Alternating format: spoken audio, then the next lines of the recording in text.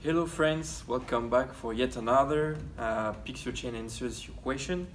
So this week again we gathered several questions across different channels, Twitter, Telegram mainly I believe, and Reddit.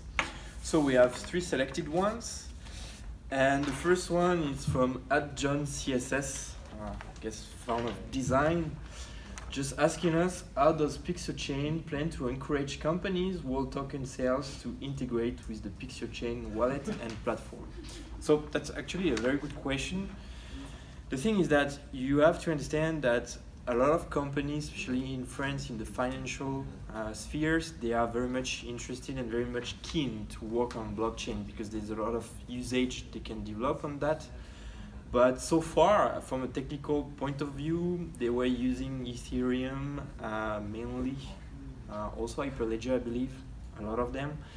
Things were working great, but regarding the privacy regulation, this was somehow an issue. So this is how we come handy to them, and this is so far how we got the first contract and the first project running. It's because not only we have the technology, but we also ensure the full compliance with the regulation. And this is the first vector and the first driver out of it. Out of that, we have like several components, or I say development tool, that helps and make things faster for them. And this is also something they are really looking for, something easy to integrate. They don't want something that's going to be huge in their infrastructure. They want something simple at first. And this is really where we have a real advantage and a real edge over the others. Okay, so next question.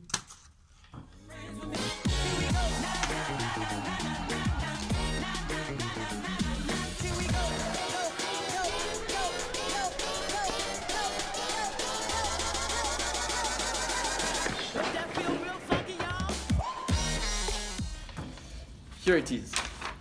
It's a like reluctant. Often you can see this question. It's about scalability. Scalability is one of the defining issues facing blockchain today. How is PikcioChain going to handle scalability, and what are your solutions? So when you speak about scalability, it really makes sense when you speak about, you put in front of public blockchain. Bitcoin, Ethereum, yeah, for sure they have a problem of scalability because their consensus, the proof of work, consume time to reach the consensus. And scalability, basically, it's a problem of time, consensus time, you know. And we pretty much avoid this issue. Over time, we still have it, but it's a way less impacting for us. At least it's not linear. And what we are also able to do is to create clusters, depending if you are a financial company, if you are a health company, we create sub-cluster or sub-network. So basically we're able to divide the transaction and to have different channels of transaction processing. So doing such, we're able to have a much higher scalability than existing technology. And all this comes in one offer because we want to be compliant, we want to be scalable. So all these factors match together to bring like this channel, cluster channel for different kind of data that we are processing in the chain. So at the end of the day, the scalability will be better than what you can have in the current solutions.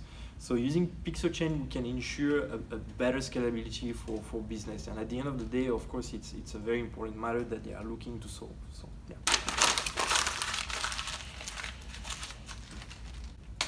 That's a fail. You, my friend, have failed. Congratulations. It's the greatest thing that ever happened to you because it shows that you're alive, it shows that you did something, and it shows that you're growing stronger. Now go and fail again, bro. I hope you guys that watch these videos, I hope you go and fail 1,000 times. Keep going out there and failing. You know what that means? Every time you fail, it means to me. It tells me that you're doing something. Hi guys, it's me again. Just a special format here, just to answer one quick question that we got. It's a very important question because we have a lot of concern about this. So let me just give you the question. What happens in a situation where the data producer possesses poses a serious risk to society, and the authority declare this individual wanted.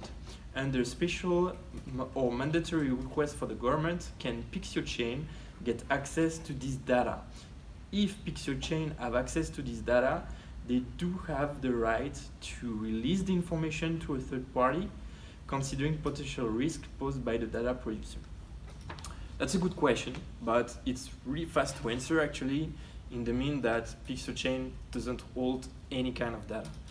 PikcioChain is just designed to hold certification of the data and the traceability of the data. But the data itself is not stored within the chain, which is actually a nonsense. You're not going to use blockchain to store data, you know. But what we can do with the PikcioChain is to index, know where is the actual data, but will not be the one that will govern the data.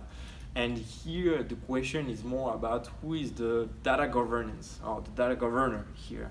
And this one will be actually the one facing the authority. So regarding this aspect, we will not much be in the loop.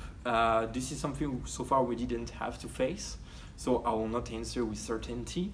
But what I can ensure from a technological perspective is that we don't hold any raw data. So will not be the one that will give access. We'll be just the one to point where is the data, but at the end of the day, we are not the holder of the data. So this somehow the issue will be devoid directly to the data owner. So hopefully this answered the question. Stay tuned again to have some more feedback and more answers to your question in the next episode. Thank you. I'm not even mad. That's amazing. See you next week.